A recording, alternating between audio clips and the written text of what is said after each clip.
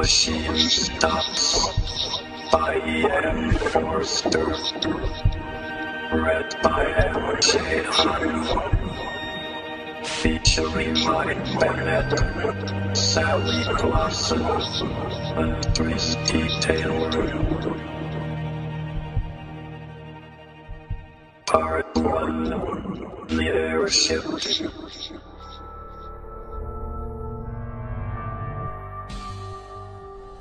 Imagine, if you can, a small room, hexagonal in shape like the cell of a bee. It is lighted neither by window nor by lamp, yet it is filled with a soft radiance. There are no apertures for ventilation, yet the air is fresh. There are no musical instruments, and yet at the moment that my meditation opens, this room is throbbing with melodious sounds. An armchair is in the center. By its side, a reading desk. That is all the furniture. And in the armchair, there sits a swaddled lump of flesh. A woman about 5 feet high, with a face as white as a fungus. It is to her that the little room belongs. An electric bell rang. The woman touched a switch, and the music was silent. I suppose I must see who it is, she thought, and set her chair in motion. The chair, like the music, was worked by machinery, and it rolled her to the other side of the room, where the bell still rang importunately. Who is it? Her voice was irritable, for she had been interrupted often since the music began. She knew several thousand people. In certain directions, human intercourse had advanced enormously. But when she listened into the receiver, her white face wrinkled into smiles. Very well. Let us talk. I will isolate myself. I do not expect anything important will happen for the next 5 minutes, for I can give you fully 5 minutes, Kuno. Then I must deliver my lecture on music during the Australian period. She touched the isolation knob so that no one else could speak to her. Then she touched the lighting apparatus, and then the little room was plunged into darkness. Be quick, Kuno. Here I am in the dark, wasting my time. But it was fully 15 seconds before the round plate that she held in her hands began to glow. A faint blue light shot across it, darkening to purple, and presently she could see the image of her son, who lived on the other side of the earth, and he could see her. Kuno, how slow you are. He smiled gravely. I really believe you enjoy dawdling. I have called you before, Mother, but you were always busy or isolated. I've something particular to say. What is it, dearest boy? Be quick. Why could you not send it by pneumatic post? Because I prefer saying such a thing. I want you to come and see me. Vashti watched his face in the blue plate. But I can see you. What more do you want? I want to see you, not through the machine. I want to speak to you, not through the wearisome machine. Oh, hush. You mustn't say anything against the machine. Why not? One mustn't. You talk as if a god had made the machine. I believe that you pray to it when you are unhappy. Men made it. Do not forget that. Great men, but men. The machine is much, but it is not everything. I see something like you in this plate, but I do not see you. I hear something like you through this telephone, but I do not hear you. That is why I want you to come. Pay me a visit, so that we can meet face to face and talk about the hopes that are in my mind. She replied that she could scarcely spare the time for a visit. The airship barely takes 2 days to fly between me and you. I dislike airships. Why? I dislike seeing the horrible brown earth and the sea and the stars when it is dark. I get no ideas in an airship. I do not get them anywhere else. What kind of ideas can the air give you? He paused for an instant. Do you not know 4 big stars that form an oblong, and 3 stars close together in the middle of the oblong, and hanging from these stars 3 other stars? No, I do not dislike the stars. But did they give you an idea? How interesting. Tell me. I had an idea that they were like a man. I do not understand. The 4 big stars are the man's shoulders and his knees. The 3 stars in the middle are like the belts that man wore once, and the 3 stars hanging are like a sword. A sword? Men carried swords about with them to kill animals and other men. It does not strike me as a very good idea, but it is certainly original. When did it come to you first? In the airship. He broke off, and she fancied that he looked sad. She could not be sure, for the machine did not transmit nuances of expression. It only gave a general idea of people, an idea that was good enough for all practical purposes, Vashti thought. The imponderable bloom, declared by a discredited philosophy to be the actual essence of intercourse, was rightly ignored by the machine, just as the imponderable bloom of the grape was ignored by the manufacturers of artificial fruit. Something good enough had long since been accepted by our race. The truth is that I want to see these stars again. They are curious stars. I want to see them, not from the airship, but from the surface of the earth, as our ancestors did thousands of years ago. I want to visit the surface of the earth. Vashti looked shocked. Mother, you must come, if only to explain to me what is the harm of visiting the surface of the earth. No harm, but no advantage either. The surface of the earth is only dust and mud, no advantage. The surface of the earth is only dust and mud, no life remains on it, and you would need a respirator, or the cold of the outer air will kill you. One dies immediately in the outer air. I know. Of course I shall take all precautions. And besides... Well? She considered, and chose her words with care. Her son had a queer temper, and she wished to dissuade him from the expedition. It is contrary to the spirit of the age. Do you mean by that, contrary to the machine? In a sense, but... His image in the blue plate faded. Kuno! He had isolated himself. For a moment, Vashti felt lonely. Then she generated the light, and the sight of her room, flooded with radiance and studded with electric buttons, revived her. There were buttons and switches everywhere. Buttons to call for food, for music, for clothing. There was the hot bath button, by pressure of which a basin of imitation marble rose out of the floor, filled to the brim with a warm deodorized liquid. There was the cold bath button. There was the button that produced literature, and there were, of course, the buttons by which she communicated with her friends. The room, though it contained nothing, was in touch with all that she cared for in the world. Vashti's next move was to turn off the isolation switch, and all the accumulations of the last 3 minutes burst upon her. The room was filled with the noise of bells and speaking tubes. What was the new food like? Could she recommend it? Had she had any ideas lately? Might one tell her one's own ideas? Would she make an engagement to visit the public nurseries at an early date, say this day month? To most of these questions she replied with irritation, a growing quality in that accelerated age. She said that the new food was horrible, that she could not visit the public nurseries through press of engagements, that she had no ideas of her own but had just been told one. That 4 stars and 3 in the middle were like a man. She doubted there was very much in it. Then she switched off her correspondence, for it was time to deliver her lecture on Australian music. The clumsy system of public gatherings had been long since abandoned.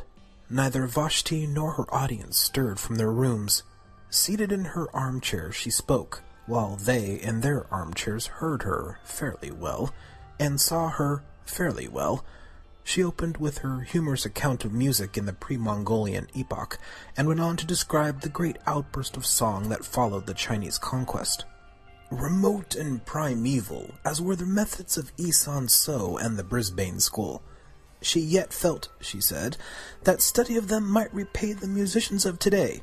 They had freshness. They had, above all, ideas. Her lecture, which lasted 10 minutes, was well received, and at its conclusion she and many of her audience listened to a lecture on the sea. There were ideas to be got from the sea. The speaker had donned a respirator and visited it recently. Then she fed, talked to many friends, had a bath, talked again, and summoned her bed. The bed was not to her liking. It was too large, and she had a feeling for a small bed. But complaint was useless, for beds were the same dimension all over the world, and to have an alternate size would have involved vast alterations in the machine.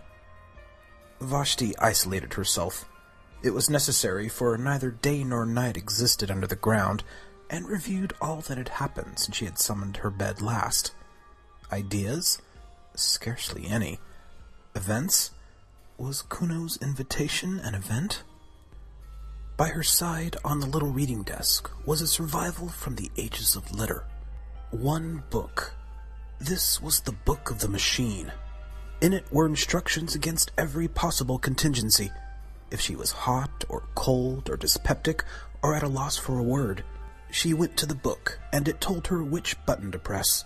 The Central Committee published it, and in accordance with a growing habit, it was richly bound. Sitting up in the bed, she took it reverently in her hands. She glanced round the glowing room as if someone might be watching her. Then, half ashamed, half joyful, she murmured, "Oh, machine," and raised the volume to her lips. Thrice she kissed it, thrice inclined her head, thrice she felt the delirium of acquiescence. Her ritual performed, she turned to page 1367, which gave the times of the departure of the airships from the island in the southern hemisphere, under whose soil she lived, to the island in the northern hemisphere, whereunder lived her son. "I have not the time." She shook her head in consternation. Vashti made the room dark and slept. She awoke and made the room light. She ate and exchanged ideas with her friends and listened to music and attended lectures.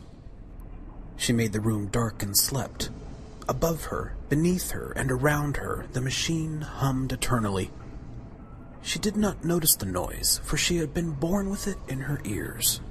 The earth, carrying her, hummed as it sped through silence, turning her now to the invisible sun, now to the invisible stars. She awoke and made the room light. "Kuno!"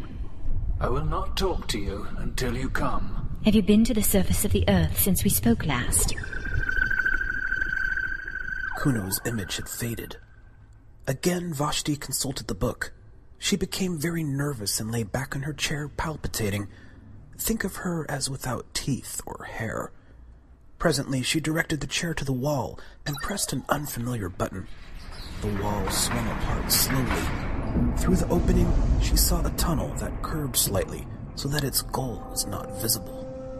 Should she go to see her son, here was the beginning of the journey. Of course she knew all about the communication system. There was nothing mysterious in it. She would summon a car, and it would fly with her down the tunnel until it reached the lift that communicated with the airship station. The system had been in use for many, many years, long before a universal establishment of the machine. And of course she had studied the civilization that had immediately preceded her own. The civilization that had mistaken the functions of the system, and had used it for bringing people to things, instead of for bringing things to people. Those funny old days when men went for a change of air instead of changing the air in their rooms.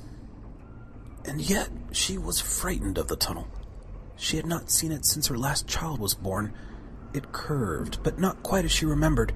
It was brilliant, but not quite as brilliant as a lecturer had suggested. Vashti was seized with the terrors of direct experience. She shrank back into the room, and the wall closed up again. "Kuno, I cannot come to see you. I am not well." Immediately, an enormous apparatus fell onto her out of the ceiling. A thermometer was automatically laid upon her heart. She lay powerless. Cool pads soothed her forehead. Kuno had telegraphed to her doctor. So the human passions still blundered up and down in the machine. Vashti drank the medicine that the automated doctor projected into her mouth, and the machinery retired into the ceiling. The voice of Kuno was heard asking how she felt. "Better. But why do you not come to me instead?" Because I cannot leave this place. "Why?" Because any moment something tremendous may happen. "Have you been on the surface of the earth yet?" Not yet. "Then what is it?" I will not tell you through the machine. And so she resumed her life. But she thought of Kuno as a baby, his birth, his removal to the public nurseries, her own visit to him there, his visits to her, visits which stopped when the machine had assigned him to a room on the other side of the earth. Parents, dualism, said the Book of the Machine. cease at the moment of birth. P.422327483. True, but there was something special about Kuno. Indeed, there had been something special about all of her children. And after all, she must brave the journey if he desired it. And something tremendous might happen. What did that mean? The nonsense of a youthful man, no doubt. But she must go. Again, she pressed the unfamiliar button. Again, the wall swung back, and she saw the tunnel that curves out of sight. Clasping the book, she rose, tottered onto the platform, and summoned the car. Her room closed behind her. The journey to the northern hemisphere had begun.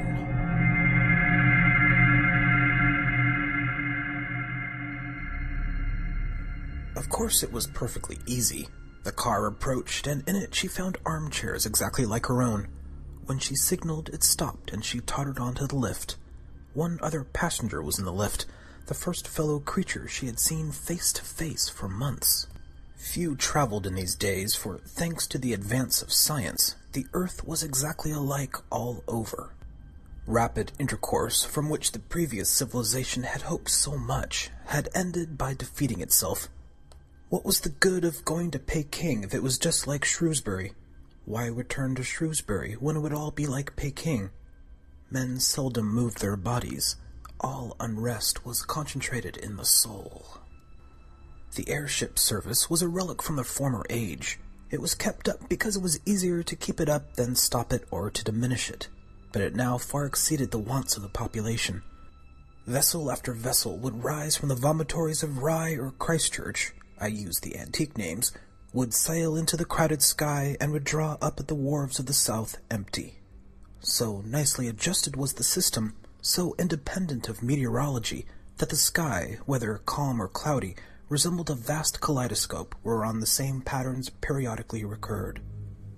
The ship on which Vashti sailed started now at sunset, now at dawn, but always as it passed above Reyes, it would neighbor the ship that served between Helsinki and the Brazils, and every third time it surmounted the Alps, the fleet of Palermo would cross its track behind. Night and day, wind and storm, tide and earthquake impeded man no longer. He had harnessed Leviathan. All the old literature, with its praise of nature and its fear of nature, rang false as the prattle of a child. Yet as Vashti saw the vast flank of the ship stained with exposure to the outer air, her horror of direct experience returned. It was not quite like the airship in the cinematophote. For one thing, it smelt. Not strongly or unpleasantly, but it did smell, and with her eyes shut, she should have known that a new thing was close to her. Then she had to walk from it to the lift, had to submit to the glances from the other passengers. The man in the front dropped his book. No great matter, but it disquieted them all. In the rooms, if a book was dropped, the floor raised it mechanically, but the gangway to the airship was not so prepared, and the sacred volume lay motionless. They stopped. The thing was unforeseen, and the man, instead of picking up his property, felt the muscles of his arm to see how they had failed him. Then someone actually said with direct utterance, "We shall be late," and they trooped on board, Vashti treading on the pages as she did so. Inside, her anxiety increased. The arrangements were old-fashioned and rough. There was even a female attendant to whom she would have to announce her wants during the voyage. Of course a revolving platform rang the length of the ship, but she was expected to walk from it to her cabin. Some cabins were better than others, and she did not get the best. She thought that the attendant had been unfair, and spasms of rage shook her. The glass valves had closed, and she could not go back. She saw at the end of the vestibule the lift in which she had ascended going quietly up and down empty. Beneath those corridors of shining tiles were rooms, tier below tier, reaching far into the earth, and in each room there sat a human being, eating or sleeping or producing ideas, and buried deep in the hive was her own room. Vashti was afraid. "Oh, machine," she murmured, and caressed her book, and was comforted. Then the sides of the vestibule seemed to melt together, as do the passages that we see in dreams. The lift vanished. The book that had been dropped slid to the left and vanished. Polished tiles rushed by like a stream of water. There was a slight jar, and the airship issuing from its tunnel soared above the waters of a tropical ocean. It was night. For a moment she saw the coast of Sumatra, edged by the phosphorescence of waves and crowned by lighthouses, still sending forth their disregarded beams. These also vanished, and only the stars distracted her. They were not motionless, but swayed to and fro above her head, thronging out of one skylight into another, as if the universe and not the airship was careening. And as often happens on clear nights, they seemed to now be in perspective, now on a plane, now piled tier beyond tier into the infinite heavens, now concealing infinity, a roof limiting forever the visions of men. In either case, they seemed intolerable. "Are we to travel in the dark?" called the passengers angrily, and the attendant, who had been careless, generated the light and pulled down the blinds of pliable metal. When the airships had been built, the desire to look direct at things still lingered in the world. Hence the extraordinary number of skylights and windows, and the proportionate discomfort to those who were civilized and refined. Even in Vashti's cabin, one star peeped through a flaw in the blind, and after a few hours' uneasy slumber, she was disturbed by an unfamiliar glow, which was the dawn. Quick as the ship had sped westwards, the earth had rolled eastwards quicker still, and it dragged back Vashti and her companions towards the sun. Science could prolong the night, but only for a little, and those high hopes of neutralizing the Earth's diurnal revolution had passed, together with hopes that were possibly higher. To keep pace with the sun, or even to outstrip it, had been the aim of the civilization preceding this.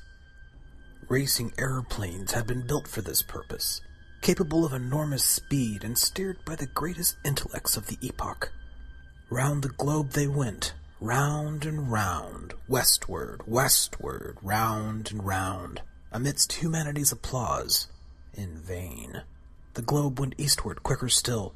Horrible accidents occurred, and the committee of the machine, at the time rising into prominence, declared the pursuit illegal, unmechanical, and punishable by homelessness.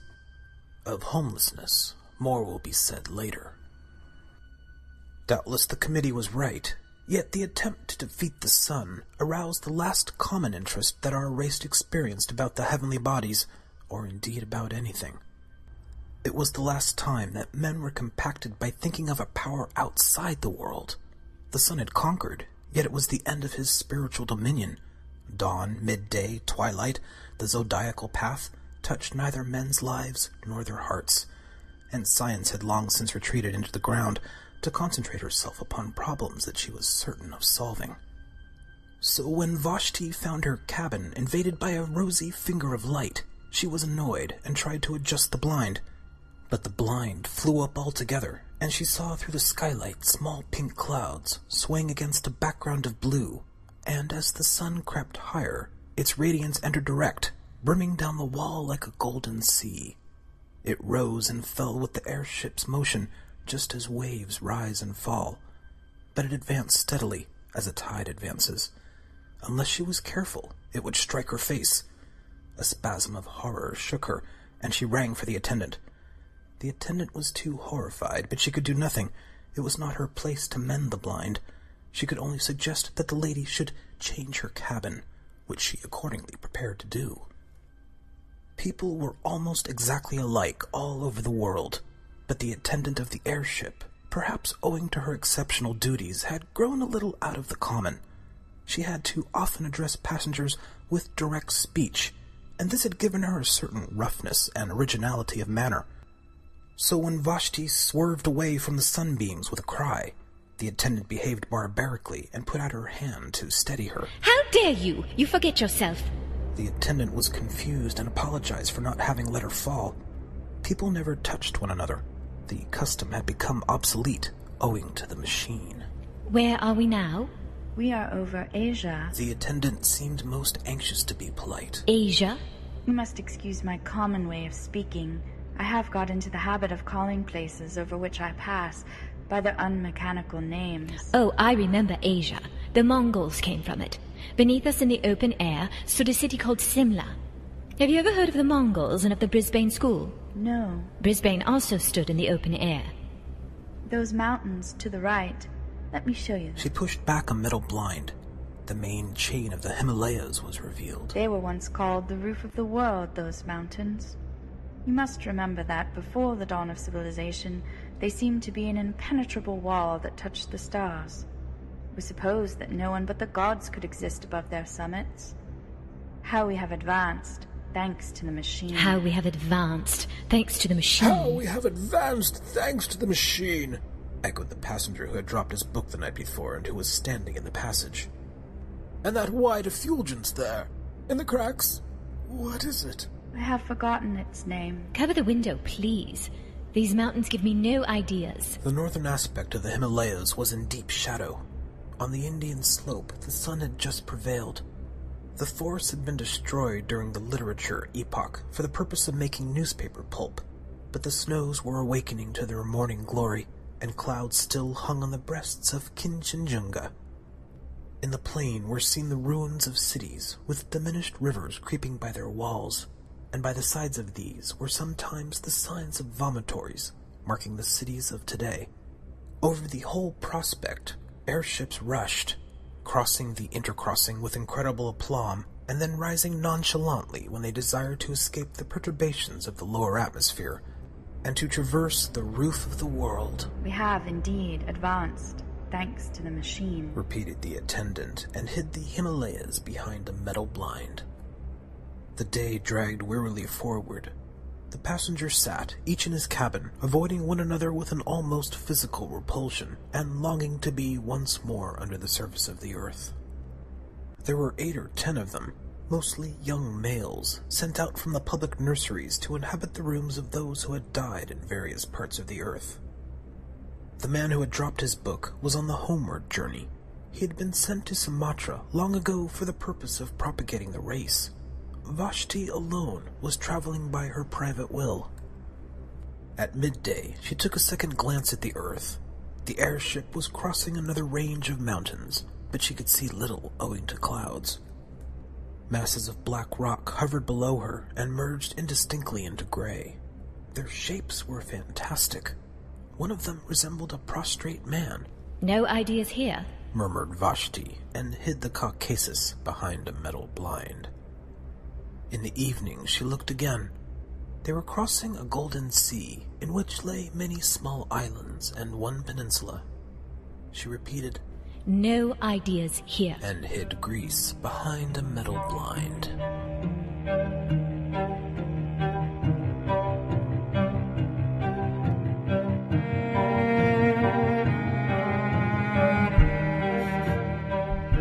This concludes Part 1, The Airship. Stay tuned for The Machine Stops, Part 2, The Mending Apparatus. Special thanks go to guest voices, Mike Bennett as Kuno, Sally Clawson as Vashti, and Tristy Taylor as the Airship Attendant. Music on the program provided by freesound.org. The theme song, Optimist, performed by Zoe Keating. So, listeners, let's hope the machine keeps going. Well, at least long enough to get us through the next few episodes. So, until next time, goodbye for now, and thanks for listening.